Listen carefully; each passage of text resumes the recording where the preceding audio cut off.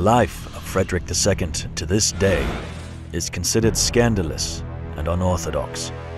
His unyielding temperament and lifetime struggle with papal power led to numerous brawls within the country, granting him the nickname of an Antichrist. Ironically, despite being excommunicated fourfold, skeptic King Frederick II met his death peacefully among the habits of Cistercian monks in 1250, what forever ended the line of the House of Hohenstaufen. The king's death threw the country into a stupor, universally called the Great Interregnum, the time when no king could achieve enough recognition to consolidate the country's holdings under one ruler, leaving Germany in a state of permanent civil war for almost 20 years. The tide of this 20-year-old dismay changed when the biggest beneficiary of Germany's disorder, Count Rudolf von Habsburg, used his wealth and connections with the abbots to make himself a firm candidate for the kingship. To seal his coronation, Rudolf promised the renunciation of the imperial rights to the Pope and promised a new crusade to Pope Gregory X, a former adversary of Frederick II. As a result, Rudolf I of Germany was crowned in Aachen Cathedral on the cold day of the 24th of October, 1273. However, another candidate for the throne, Ottokar II of Bohemia, never acknowledged Rudolf's election. When the new king decreed all lands lost after Frederick II's death to be returned to the crown, depriving Ottokar of vast parts of his land, it became the last straw. The good people of Germany were about to be thrown into yet another war. But whilst Ottokar II was preparing for the clash, the crown had to deal with a much more pressing matter. The first edict of the new king was to wage war against the robber barons, whose activities exploded in the wake of imperial authority during the Great Interregnum, and who committed numerous crimes against the crown, such as stealing ships or kidnapping. If Rudolf I wanted to stand against Ottokar II, he had to deal with the barons first.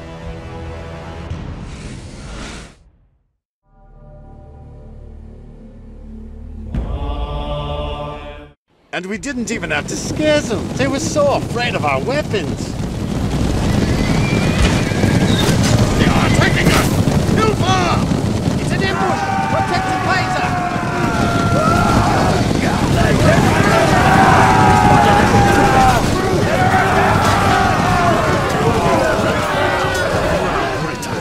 They have no idea who they just pissed. I will personally eradicate every last one of them. Schneller, into the woods. Watch out for traps.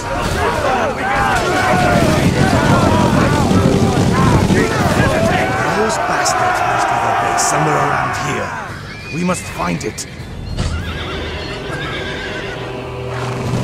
Mein Kaiser! It must be here. Look! Right. It looks bigger than I suspected. I will need more forces to deal with them once for all. I have an idea. If I dress as one of the villagers, they will let me into the camp.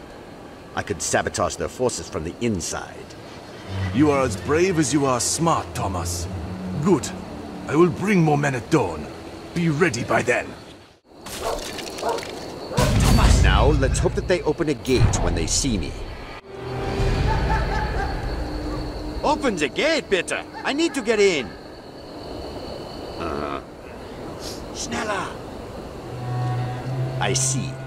Here is what I can do to cripple their defenses. Damage their weapons so they can't fight effectively. Poison their food so that they don't have a heart for fighting. Lock the well for good. Their camp will burn all right. Right. Now they won't have enough weapons. I hope your bowels rot, you bastards. Now, they can't even put out their fires. Perfect.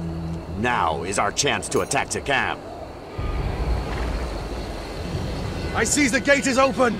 Time to end this. Remember, we do not spare lives today!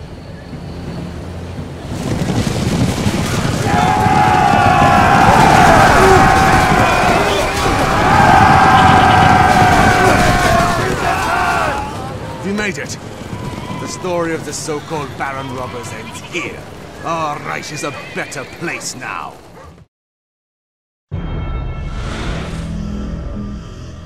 The bodies of Rudolf's adversaries bled out on the floor, making the red carpet he desired. The Raubritters' heads were speared up, creating a morbid admonition. Whoever stands against the crown will live with an axe over his neck, because some people understand only violence, and the only way to impose rule is a power play. Once the robber barons were removed, Rudolf I focused on the imminent threat brewing abroad. He called Ottokar II to renounce the territory of Austria, which rightfully belongs to the crown. After the Bohemian king refused, Rudolf outlawed him and sent me, Meinhard, Count of Tyrol, to deal with the matter. In 1276, I arrived in Styria to lead the first offensive on Ottokar's forces.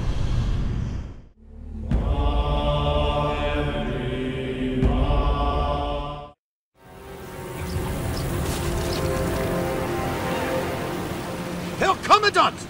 We need help! Ottokar's forces have besieged us! They have captured the neighboring town and are heading for ours now! Worry not. I am here on behalf of our King Rudolf I.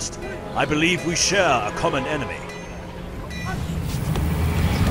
I will start by capturing their villages and then build an army to reinforce your people for the upcoming battle. Jawohl! I will gladly join your forces. The enemy has just started regrouping. We need your men now if we want to survive.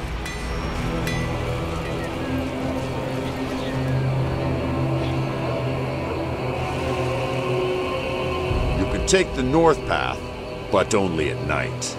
Arrows and bolts will not find us then. Or use the less protected south path anytime. But beware, this one is full of traps.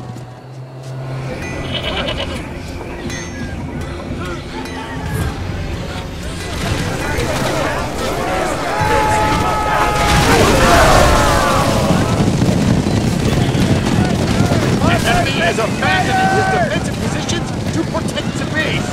We can attack anytime, from any direction now. They are attacking us! Hilfa! Prepare them to the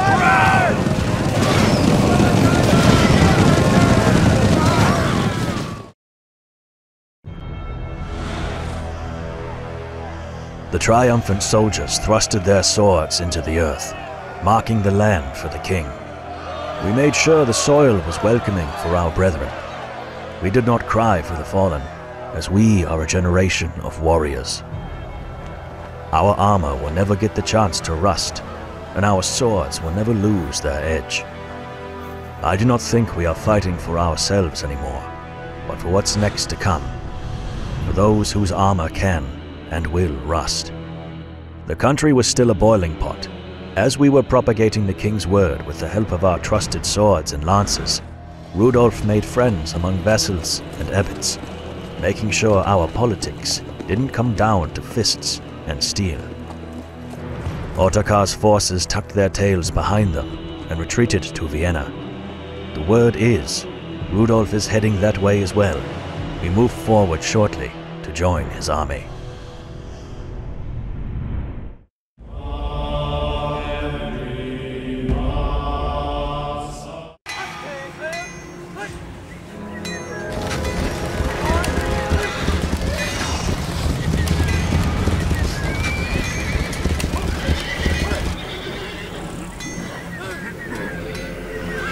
This building shall fall!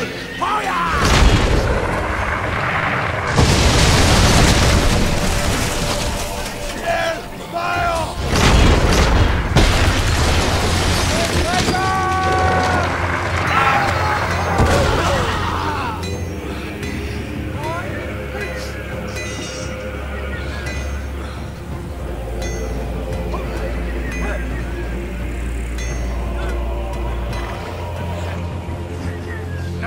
Nine, enemy catapults are wrecking ours! We must destroy those siege machines and get inside Vienna!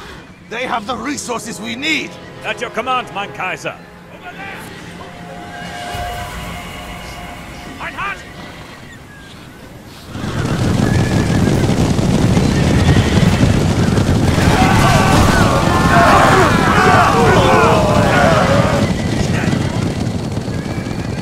Danke, mein Hart. Your help means a lot. You can use my base and resources in our next battle. The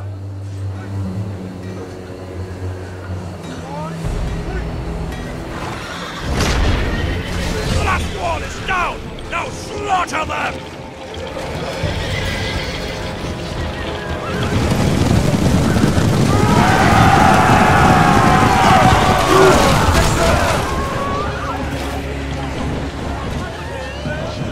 I surrender.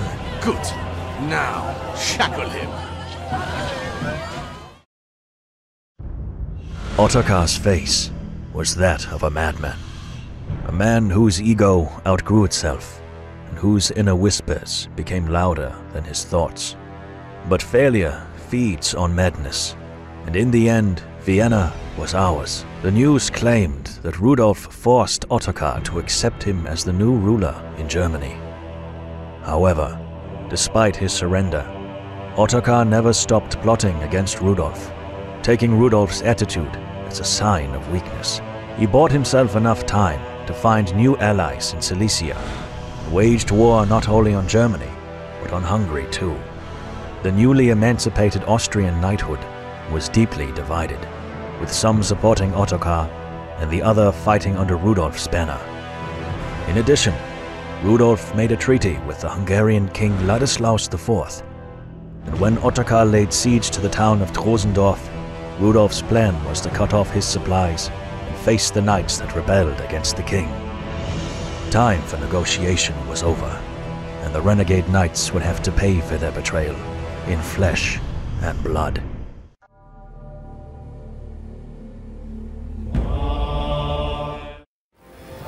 Herr Commandant, these are the enemy villages we talked about. So many resources. Good. Remember, we're just here to capture Ottokar's supplies and use them for our army. We won't build our base here. Let's do it differently this time. We will burn their settlements and rebuild them as ours.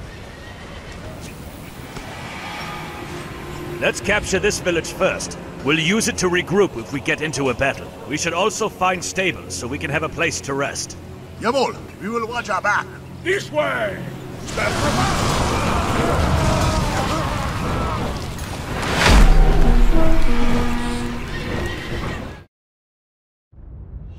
As a soldier, you learn when the time is right for prayer and amendments.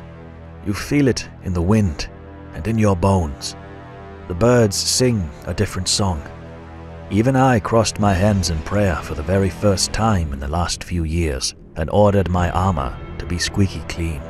No soldier wants St. Peter's hands to get greasy by the mud on his shield. On the 26th of August, 1278, we set off for Durnkrut, where the fate of the soldier's generation was about to be sealed. Rudolf boldly decided to face Ottokar's army in the open-pitch battle of Morava Basin, where his freshly made peace with Ladislaus IV would be tested. However, Ottokar's forces were conjoined with Silesian units. At this moment, I think we were all aware of the significance of that battle.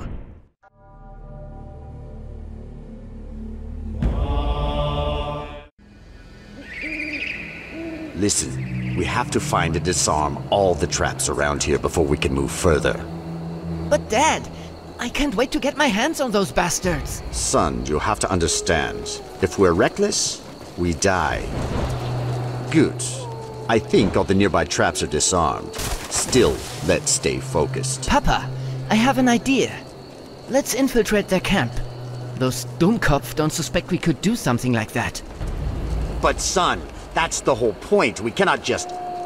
Actually, you know what? Let's try. Listen, here's how we'll use the main forces of our infantry and cavalry against Rudolf. The infantry will march through the southern forest and flank Rudolf's troops up north. They'll be busy battling our men there. Anush, listen, I need your finest Sasau cavalry to help me here. A lot depends on your deliverance. Your troops will stay hidden until Rudolf decides to attack our base. Then you'll strike their back with all you have. Wait! What are you doing here? Atom spies! Kill them!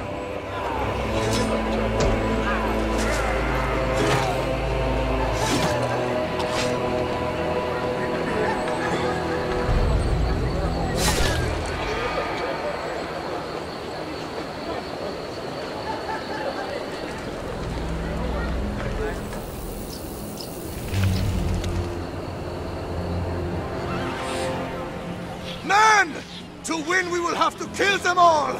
Remember, no retreating! Mein Kaiser! Their cavalry is here! Spears! Take formations! Meinhardt, you're in charge here!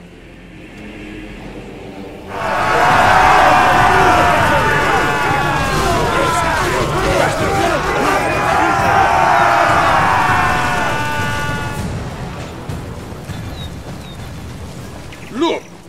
They had troops waiting for us in the southern forest! We must prepare!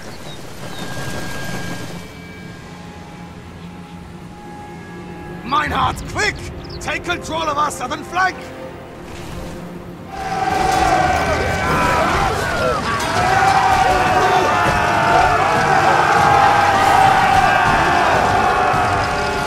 Move back! Topman! It's time we counterattack now! We must claim these hills and the remains of that village!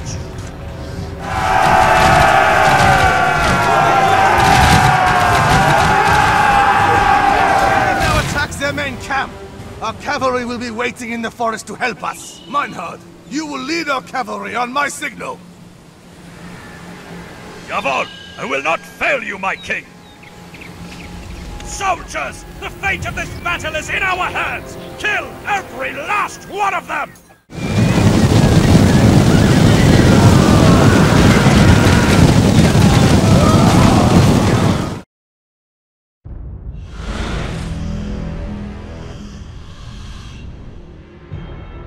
Each of us questioned Rudolf's leadership at least once. We were tired of all this rousting, but our doubts were dispelled the moment he took control of the cavalry. His daring strike shattered Ottokar's forces with surgical precision, forcing him to retreat. We chased Ottokar to his last breath, and when his armor was worn with dirt and blood, we struck hard. Rudolf tried continuing his expanse further into Czech territory, but was met with an overwhelming defiance. Eventually, he surmised that the best means to end the conflict was infatuation. He gave the hand of his daughter Jutta to Václav, Ottokar's successor. Both rulers administered their crowns greatly, aware that steady economic growth can only be achieved with stability and protection. They created one of the most influential and powerful dynasties in the world. The time of soldiers came to an end, so I stowed my armor and let it rust. Can't say it was easy to adapt to the new way things were, but I must admit, living outside of a thunderstorm has its bright sides.